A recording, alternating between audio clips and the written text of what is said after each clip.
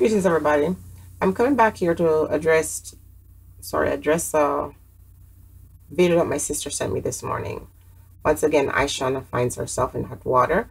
This time, she made reference of Louise Bennett, one of our great cultural icons, clothing or headdress as tablecloth. And the people are very offended by this.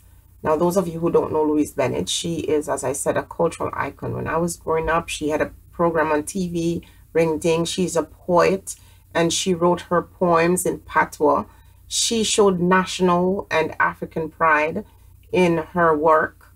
A beautiful woman. When I think of Louise Bennett, a smile comes to my face, as does most people who are Jamaican. When we hear of her, she is the mother, that mother of national pride. Now, the debate has begun because this young lady, this artist, says that she doesn't want to wear clothing that looks like Louise Bennett's clothes because it looks like a tablecloth. And while on the surface it does appear to be offensive, but I always like to take the middle ground, especially when I see people ganging up on other people. I don't like to be a part of that ganging up. And I am saying that Ishawna made that statement, and if it sounds ignorant, perhaps people need to stop and look at themselves, look at the time, a period that she grew up, examine her household, how many persons in her household celebrated Louise Bennett. Now, everybody might know of her and probably like the work that she did, but how many of them lived their life the way she did? Now, in terms of the clothing that she's referring to, tablecloth, can I ask a question? How many of you women in Jamaica would be caught dead wearing a piece of that material, whether headdress or in your clothing? Even those people who are jumping at her, they're being hypocrites because they have no links to Africa. They have no national pride in terms of their African heritage. So perhaps what we can do is educate Ishawna about the woman, the iconic woman that she was and what she represented. I also want to say is Louise Bennett wrote her poems in patois, and Jamaica is a place that taught us how to be ashamed of her patois. So many people in the household and in the community say, you chat too bad when you're speaking patois. You chat too bad. In fact, I don't know if they do that in other Caribbean areas, but I know in Jamaica, it is something that kids get beaten at top of their head to say, speak better. Speak better means speak more fluent English language. Those who have a better command of the English language are treated with more respect. And especially when you travel and you return and you're not speaking patois, people respect you more because you sound like a foreigner. They start referring to you as a foreigner. They grew up with you. You lived in Jamaica till you were 30 years old. And when you leave and you come back, they call you a foreigner. And they show you more respect than they would show you when you were there, because now you're associated to another culture, another people, so you automatically get respect. So when she says this woman's clothes looks like tablecloth, perhaps she's seeing the same material being used as such. It is indeed a cultural, part of our heritage. But how many persons value that? And is Jamaica that same place? People who are Louise Bennett's age and maybe a little younger, remember that period of time. That was a different time for those folks. Now our children are taught that everywhere else is better. When they have dreams, no matter what's happening for them, even if you are a budding artist, even if you're a successful person in Jamaica, the one thing that a lot of people feel that will make them better and make them more successful is to leave the island. What cultural pride are you talking about? I'm not saying what she said is right, but maybe instead of attacking her, you might use what she says to now educate the younger people, to teach them about value for self and culture and value for their heritage. We don't want our people to speak the same language that she was writing in her poems. We still hear people talking, bragging that nobody can speak patois in their classroom. What kind of national pride and heritage is that? That philosophy that comes that says, don't speak patois in a Jamaican class. Get out of here, people, with your nonsense. What national pride do we have when we see people violating each other daily? This kind of, you know, cultural, I don't know what to, I don't want to give it labels. I don't want to say negative things about Jamaica that more than it's necessary. But I'm just saying the hypocrisy is ripe in Jamaica.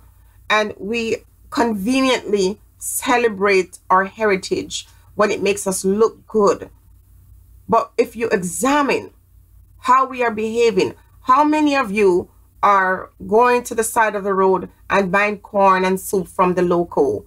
How many of you are going on the farm or going next door to the farmer's place to buy his crop, when he produces his harvest is ready? How many of you go to support it? You go into the supermarket to buy some big, ugly carrot, poisonous things. You go in the supermarket with packaged goods and you leave your neighbor who plants the same thing, the one that is organic. You leave that to go support the Chinese garbage food or whosoever is in the country bringing poison to you. What heritage, what cultural heritage? People spend millions of dollars doing garbage, entertaining foreigners, you know, bringing socialites. How much of that money is spent building the community? How many of our government body people are going in the school and setting up, you know, cultural heritage? How many places are built in Jamaica with museum that reminds us of who we are and our African heritage? How many of us are proud to be associated to our blood, our brothers and sisters who are Africans? Get out of here with this fake outrage. She knows nothing about national pride. She just knows that she wants to look like Americans or be sexy like the Kardashians. That's your heritage now. This is why we're dying out from all kinds of disease, from the kind of food we're eating. How many parents are coming together and sitting down with their children, having a meal like we used to do on Sundays and every day of the week? As a matter of fact, we all used to eat together as a child.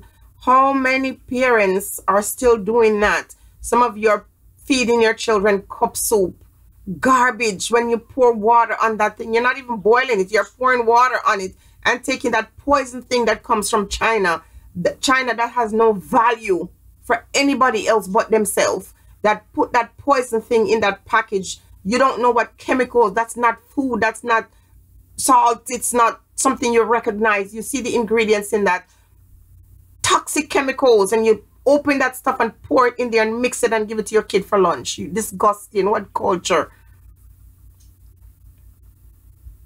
We've become culture vultures because we're eating up the culture of other persons and we abandon our own.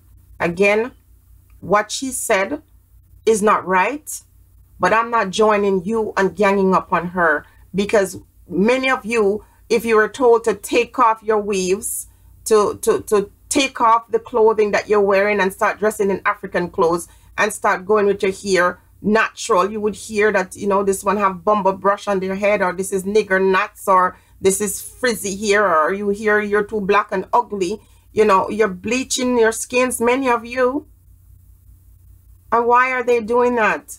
Because somehow someone in the culture, or many people in the culture taught these younger ones that value doesn't lie in who they are and where they come from. They must look to other persons for that. And that's why she's made that comment, because she's never seen people celebrating that. She doesn't see that national pride. She see how government from the top to the bottom embrace all things outside of their own culture and their own heritage.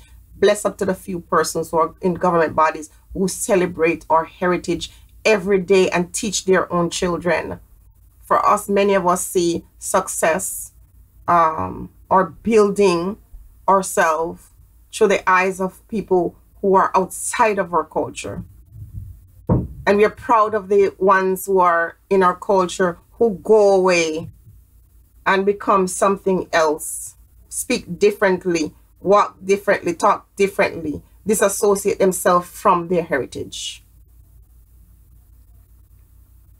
We need to teach the younger ones, but we have to teach them through experience. We have to let them see how we value these forebears. And I'm not seeing nothing like that. I'm not seeing no national pride. I'm not seeing it anywhere. I'm not seeing it represented in anything. Bless up to the few Rasta men who stick close to their culture and the older people who are too old to move away from it. But other than that, what we need is not to gang up on her, but to examine ourselves and say, what is it about our culture? Why have we changed? And what is influencing that change, or what has already influenced that change? And if it isn't too late, and I don't think it's too late, start teaching our kids, start rolling that back, start taking back, you know, the negativity in behavior and thoughts and deeds, and going back and linking up with our past, accepting it, embracing it, and living it. Be blessed.